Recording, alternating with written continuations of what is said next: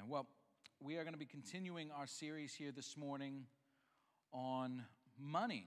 And so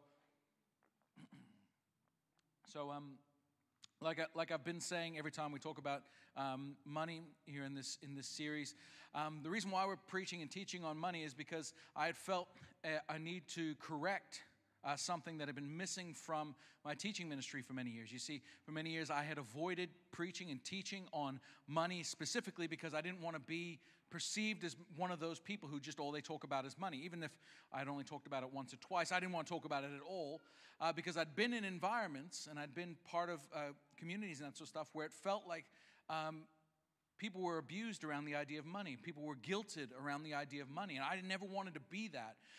But it was last December when I was listening to another preacher talk about how they had never preached on eschatology because they never wanted to be that guy. And after 35 years, the Lord brought them to a place of correction where they were actually going, well, I had disregarded and failed to teach this certain segment of the counsel of God because of my own fears or my own unwillingness to actually teach it. I didn't want to be that person. And I felt convicted last December that was me, specifically on the area of money. And so this is my attempt to correct that. It doesn't mean that we're going to preach and teach about money forever, but we're now in Sermon 3. I think there's maybe one more, but who knows? The Holy Spirit might have me preach on money for the rest of my life, and you're all like, yay! So we're preaching and teaching on money this morning. And so we talked about in previous sermons, we've talked about in previous sermons about the idea that where your treasure is, there your heart will be also. And how it's really important that you be very mindful where you're storing up your treasure, whether it's here in earthly wealth and here in earthly goods and riches, or if you're actually storing up your wealth in heaven. We delved into that a little bit. Last time we spoke, we talked about how you actually need to be able to trust God in your finances. That in being a disciple of Jesus, we need to actually surrender all parts of our lives to Him, and that includes the area of our finances, and that means we have to learn to trust the Lord for provision, and we talked about how we can actually trust Him for provision. When we seek first the kingdom of God and His righteousness, we can actually trust the Lord to take care of all the other things that we need, what we're going to eat, what we're going to live, what we're going to dress, and all these sorts of things. And so we talked about that. And so this morning we're going to continue. We're going to talk about how to give to God. How to give to God. And I'm not talking about a payment plan. I'm not talking about where you can fill out a deposit slip or anything like that. I'm not talking about God's banking system and how to make a deposit. I'm talking about the attitudes and the way in which we go about giving to God. And that's what we're going to be talking about here this morning. And as always, when we talk about money in this series, I want to make it very clear. If at any point you feel like you're being manipulated or coerced into giving by me, I want to encourage you, take the teaching and apply it to your life, but just make sure that you go and give the money somewhere else, okay? I want to remove all self-interest from this because my goal is not to get money out of you. My goal is for you to faithfully live before the Lord with your finances, okay? And so let's get into it. So how to give to God? Well, the first point I would like us to address this morning is the fact that we need to prayerfully give to God. We need to prayerfully give to God. Why prayerfully? Why prayerfully? I don't specifically have a verse for you this morning, but the reason why I want you to prayerfully give to God is because I want you to actually go before the Lord, ask Holy Spirit to lead you and guide you into how it is you should be giving, how it is you should be stewarding the resources that He has placed in your hands. Because as we've discussed before, money is very much a heart issue. Money is very much a heart issue. And the moment you start talking about money, a lot of emotions can come up in people's hearts. A lot of ideas can come up in people's hearts. Money is one of those things that seems to touch on some of the most root cause, some of those root parts of our heart. As I was preparing this, I remembered a quote from a movie, the great philosopher, Big Worm, if you can put that quote up there. "Playing with my money is like playing with my emotions. That's Big Worm, the great philosopher from the movie Friday. Don't go watch it, but it's a good quote to illustrate the point. When playing with my money is like playing with my emotions. And this morning, I want you to be prayerful about where your money is going, prayerful about how it is God wants you to steward your money, because I want you to actually be doing it from the place of the heart and never out of coercion or manipulation or anything like that. So each of us as individuals needs to come to a conscious decision about how we are going to approach giving before the Lord. We need Holy Spirit to instruct us how we are to give. Because you see, there's a number of different approaches that Christians have taken in the last 2,000 years when it comes to giving. If we can just chuck up the slide prayerfully again. So one approach is the one of tithes and offerings based on the Old Testament model of giving. Another approach is the communist approach based on, say, in Acts 2. They say, look what happened at the outpouring of the Holy Spirit and see how the immediate community of believers lived. It says that they actually sold all their possessions and their properties, and they actually gave and distributed to everybody as they had need, and they had all things in common. And so people have felt like, well, maybe what we need to do is we need to go and live in a commune type environment where we just have all things in common. That's one way in which people have desired to steward their resources. Then there's the approach that some people feel like they might need to take, where Jesus gives this advice to the rich young ruler, where he says, look, this one thing you lack, sell all that you have, give it to the poor, and just come and follow me. And for some people, they have felt this deep conviction from the Lord that in order to be a faithful follower of Jesus, it requires them to give away everything that they own and just go and do whatever it is they feel like the Lord is telling them to do. And that living from a place of poverty is actually the thing that the Lord would have them to do. And then there's another approach, one which I like, which is the being generous in all things approach. That we don't live under a law anymore, but we live from a principle of the kingdom of generosity in all things. And so different people will, from the scriptures, derive different principles by which they will steward their resources and by which they will give.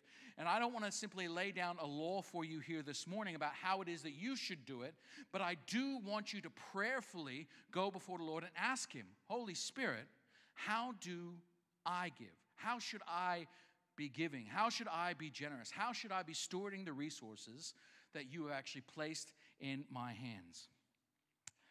The other reason why I believe that we need to be prayerful is because I believe that for many people, they have not really taken seriously offering their finances up to the Lord. I heard this quote just recently. It said, a person's wallet is the last thing to be converted. And I believe that for many of you, as you relinquish control over that area of your life back to God, that He is going to invite you to become more generous. And that what that looks like, and what that is something that has to be done in conversation with the Holy Spirit as He leads you. But I imagine this journey and process will look different for different people. And it must be a Holy Spirit-led approach. The Holy Spirit is the only one who's actually going to change your heart. And that's the thing we got to remember. Giving and generosity, it's a heart posture. It's a thing that comes out of the heart. It's not a rigid rule. According to, when we talk about generosity, according to an article posted on the Tithely website around giving, they talk about how the average giving during the Great Depression was 3.3% of people's income. And that today, amidst all of our wealth, it's 2.5%. So people during the midst of one of the greatest economic crises facing the Western world, they still, on a percentage basis, outgave the church today. But it has to be a Holy Spirit-led approach rather than a value-received approach. The reason why I say that is I want you to go before the Lord and go, God, how much should I give? How much should I give away? Where do you want me to steward my resources? Because one of the dangers is that we can turn giving into a payment for services received. I remember being in certain conversations and overhearing certain things about how basically as a church you would time when you would take your offering up based upon how good you think the preacher was going to be. So if you weren't so sure the preacher was going to be really good, you take it up before the preaching. But if you were certain the preacher was really good, you take it up after the preaching because everyone's going to want to give to that, right? And sometimes people, you hear these horror stories from pastors who've been around the traps for a while that, you have people who are in your church who treat your sermon and they'll pay you based on how good they thought your sermon was that Sunday. And that was what they would put in the offering box. We don't want to be like that as people. We want to be people that when we give freely to the Lord. And that has to be a Holy Spirit driven process. So the second point on how we actually give to God is sacrificially. We give to God sacrificially. I want us to actually read this passage from the book of Mark, chapter 12, verse 41.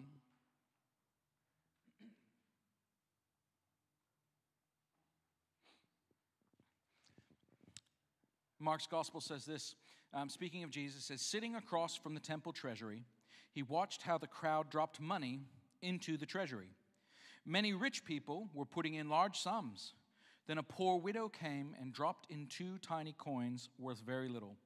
Summoning his disciples, he said to them, truly I tell you, this poor widow has put more into the treasury than all the others. For they gave out of their surplus, but she out of her poverty has given everything she had, all that she had to live on. There's a couple things that I think this passage teaches us. Firstly, the first thing I think we need to notice is that it's not the size of the gift that matters, but God evaluates things completely differently to us. Do you see that? You see that God actually evaluates things by a very different set of scales than what human beings evaluate things. Because you see, Jesus can see all these people coming in with stacks of cash, dropping it in the offering box at the temple, and then he sees this widow come in with her last 2 pennies and drops them in the box. And he says, look, see that? That was more than all the rest. That was more than all the rest. And so one of the things I want you to realize is that whether you have a little or whether you have a lot, do not judge the size of your offering based on how much money it actually is. Because that's not how God judges things. God judges things according to the heart, not according to outward appearances like us. Second thing I want us to notice, one of the commentators I read on this, they said this, on this verse, he notes that while the offering of the rich would have been heard in the temple coffers because of the many coins dropped into the box, the sound of the widow's offerings was heard in heaven. The second thing I want you to notice is that the widow gave to the point that she was in a place of dependency on the Lord. She gave to the point that she was in a place of dependency on the Lord. For us, we need to understand that one of the purposes of giving is to place our hearts in a place of looking to the Lord for provision. In the parable of the sower, in the third soil, you remember the third soil is the soil that has the weeds that come up in the heart. And in that parable, it talks about how those weeds that end up choking the life out of the kingdom are the cares of this age and the deceitfulness of wealth. You see, money has this great ability to begin soothing our hearts that all things are well, that all things are right, that I'm safe and I'm secure because I've got money in the bank. And that's one of the things that money, one of the temptations that money actually poses to us. It creates in us an independence apart from the Lord. And one of the things that giving sacrificially does is it brings us back and brings our heart rather back into that place of dependence upon the Lord for his provision. So when we give, I think it's an important principle to give sacrificially. Now, I'm not saying the lesson from this story is that you need to put all your money in an offering somewhere. That's not what I'm saying. Because remember, the passage just before this is the warning against the scribes and the Pharisees who actually devour widows' houses. And I think it's because those particular people were happy to take money from poor people, knowing that they were being impoverished to enrich themselves. We don't want to be like that as a community of faith. All right? We don't want to simply take from the poor and tell them, well, it's just going to help you be dependent upon the Lord. Right? We want to take the principle for what it is. And this is why it has to be prayerfully, and it has to be a Holy Spirit-driven process, that you come to a place of conviction by the Holy Spirit about what it is you will give. But I think in the process, it is important that we feel the sacrifice. I think it's important that we actually feel the sacrifice of giving when we give to the Lord. King David in 2 Samuel, he sins against the Lord.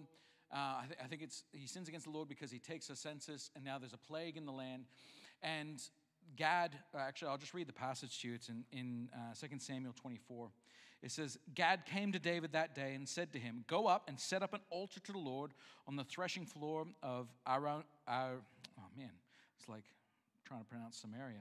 Araunah the Jebusite. David went up in obedience to Gad's command, just as the Lord had commanded. Araunah looked down and saw the king and his servants coming toward him. So he went out and paid homage to the king with his face to the ground. Araunah said, why has my lord the king come to his servant?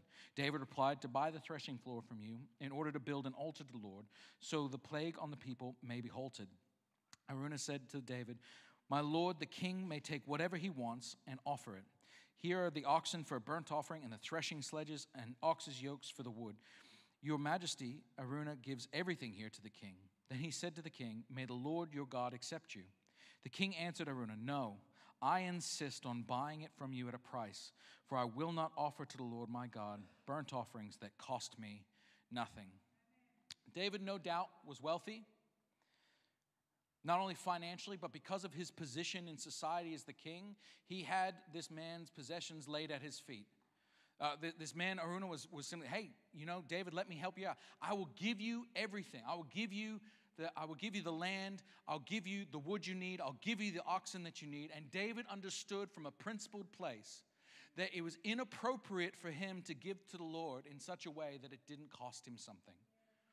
And so when we give to the Lord, Anna and I have operated out of this principle that when we give, we've got to kind of feel it. Do you understand what that is? Have you experienced that before, where it's like you have a settled amount in your heart that you're going to give or you're going to set aside for the Lord, and you don't want to. It's enough that you'll miss it. Does that make sense? So for us, it's probably not a cup of coffee, all right? But it is enough that we're like, this hurts a little bit. We feel the pinch of that sacrifice. I think it's important that we give, and when we give, we need to ask ourselves this question. Is this costing me anything? Is this costing me anything? Or am I just giving out of my abundance?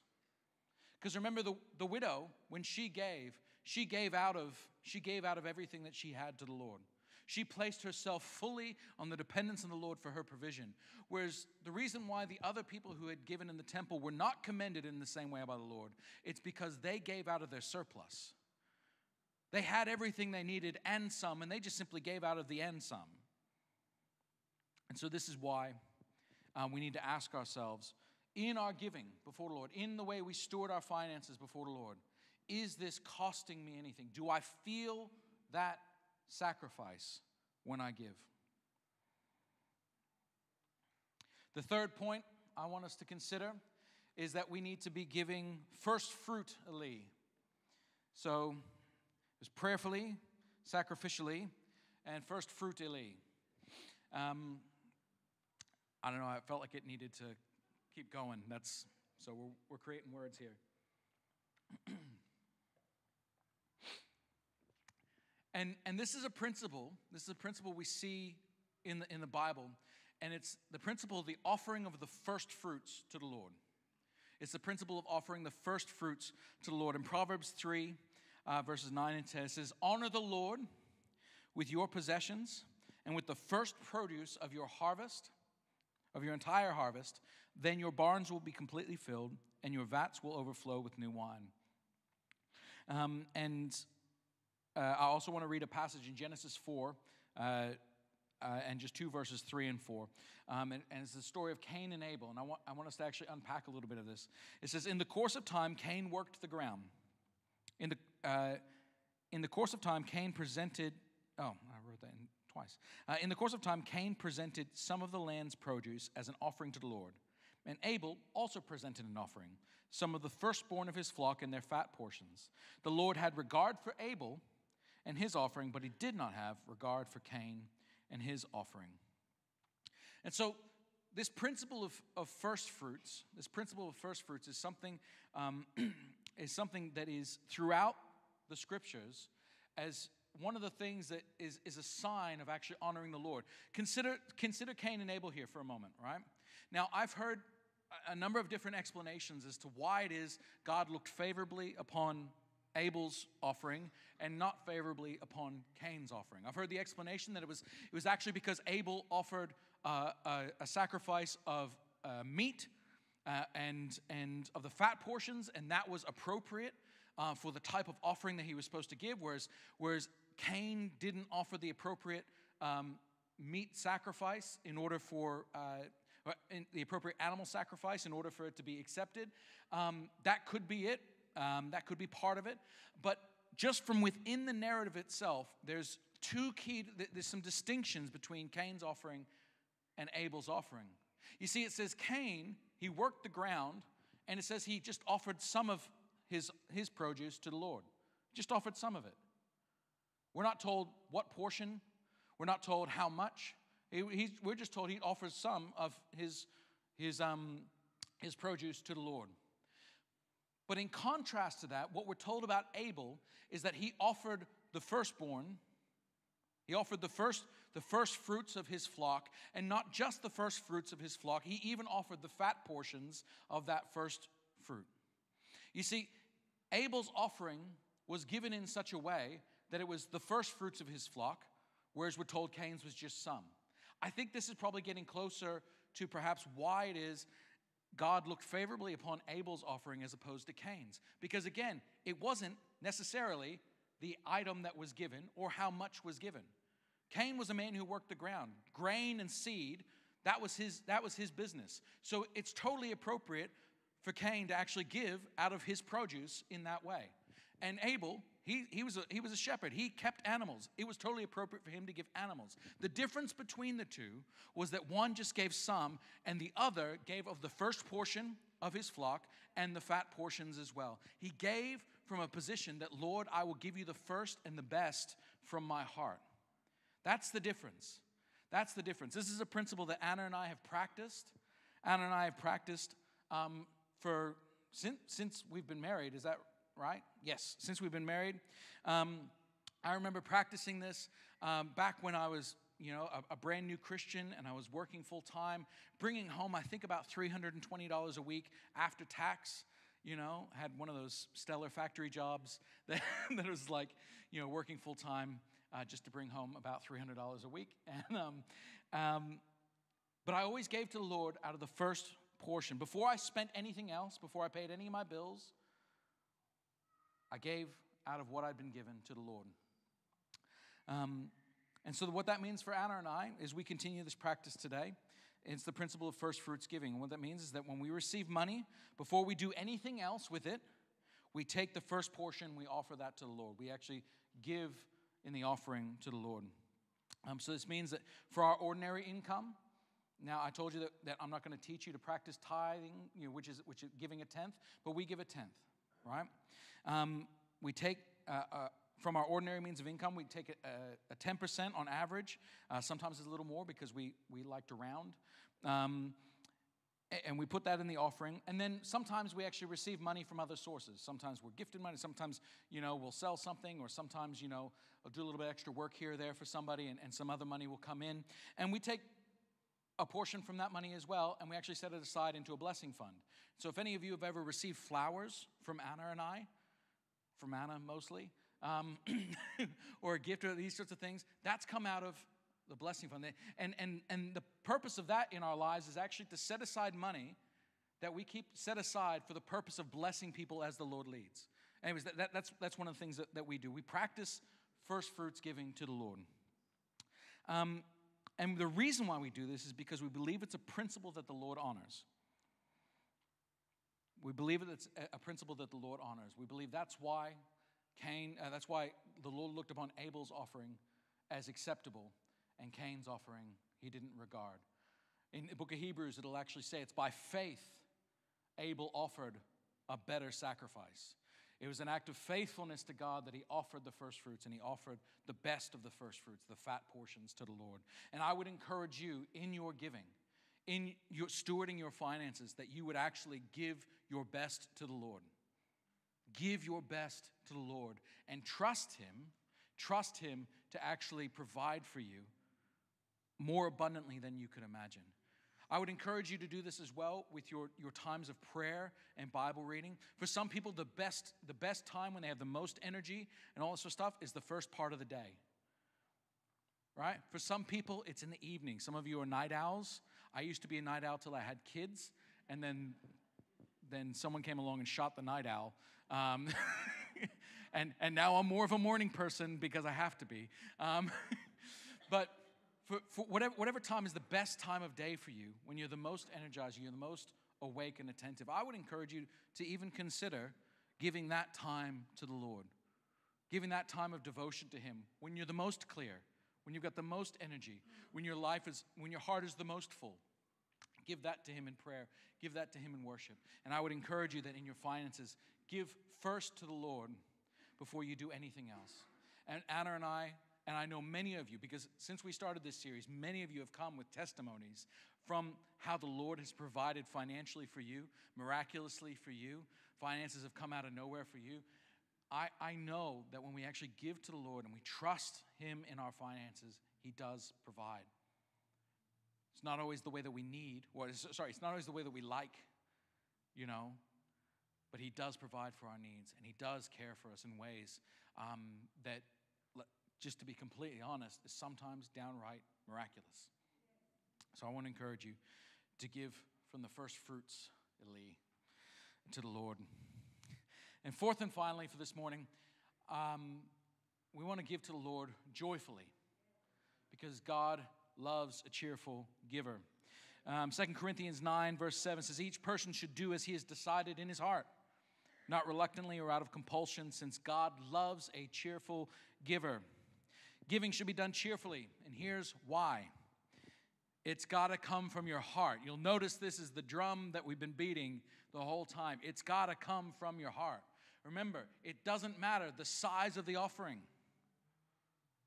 It doesn't matter the size of the offering, because that is not how God judges things. God judges the heart.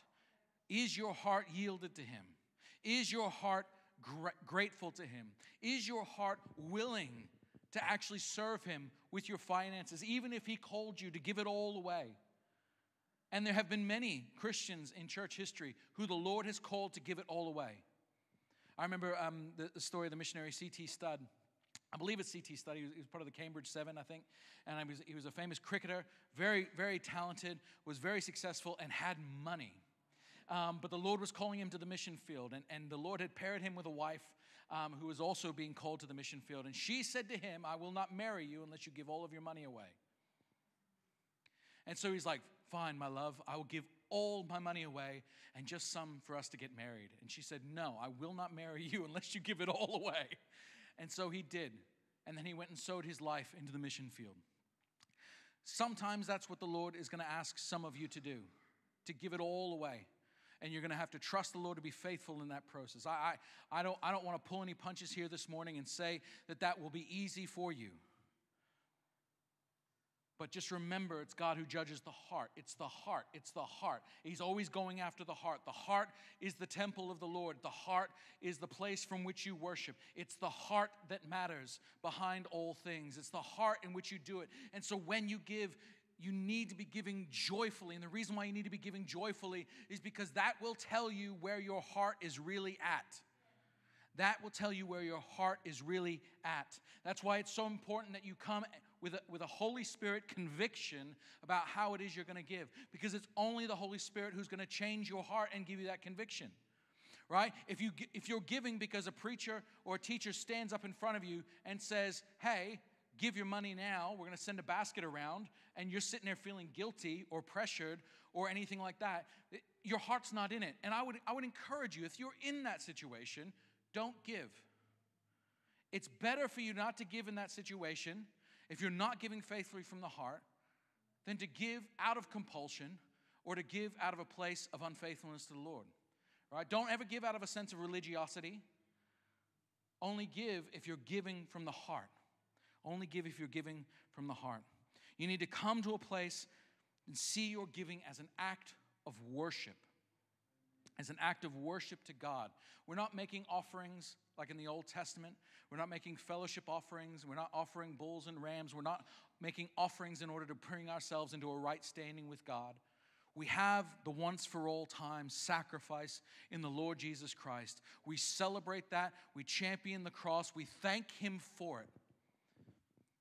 But when we give out of our finances, we want to give joyfully as an offering. Not a saving offering. You're not saved by giving money. We're not, who is it? The famous singer. At the end of his life, he gave all of his money to the church and said, I'll be the first man to buy my way into heaven. They still accepted his money. I can't remember. Oh, he's so famous. You'd know who he was if I told you his name. Anyways. But I want you to come to a place where your giving is actually an act of worship and that you do it joyfully. Just like you come on a Sunday morning, and I know all of you come with your hearts prepared to worship the Lord. Amen? And all of you come with hearts full of joy to worship the Lord. Amen? Hey, we're getting there. We're warming it up. Some Sundays you guys take a while to get started. Hey, just going to be honest. Like I said, Elliot's got to get going to help get your hearts moving. Is that just being too honest?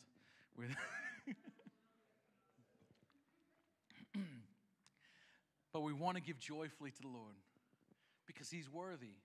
And it should be our joy to give. It should be our joy to give to Him, to steward our finances in such a way that we're honoring the Lord with the first portion. It should be a joy to actually see God use us to bless people. Either bless people through the church community that you give to, or bless people through giving away money or buying flowers and all these sorts of things. I can't remember who originated this quote, but is the quote is like, the person who said the money can't buy happiness has never given enough of it away. It is more blessed to give than it is to receive. And for those of you who have practiced generosity, your heart will know that. Your heart will know the joy of being able to be a blessing to people through your finances. And so I want to encourage you, give joyfully. God loves a cheerful giver. He loves a cheerful giver. It's not because you're compliant, but because your heart's actually in the right place. Amen? Awesome. Well, I'll get the worship team to come up.